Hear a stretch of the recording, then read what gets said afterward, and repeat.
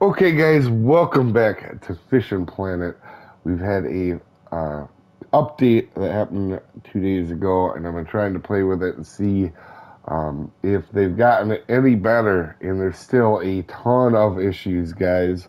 Um, to be honest with you, can't even get started. The first thing that was sent to me was still the crazy screen that you get once in a while. I'll leave it right here for you.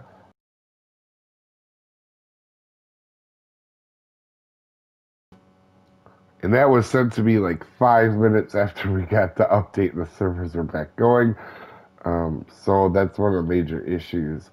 Uh, I've been pretty supportive, obviously, of Fish Planet and their small team on this, but at this time, it's almost getting on a little bit under my nerves that the game has been um, this broken for this long. They probably shouldn't have tried to get all the money at holidays. Like, I know that's a good business decision, but I feel like they rushed this out a little bit.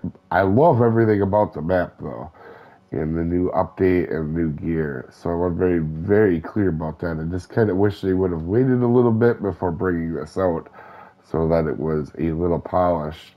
And if you guys are wondering, so I got to level 80 quick to do the guides up here at the car down here at the Congo, and we've now I'm a little concerned that they're gonna change or maybe nerf the Congo a little bit. So I've been a little hesitant on putting out guides on the other fish here, but as of Monday, whether they have another update or not, we are definitely going to be starting them guides. We need to get them going for everybody.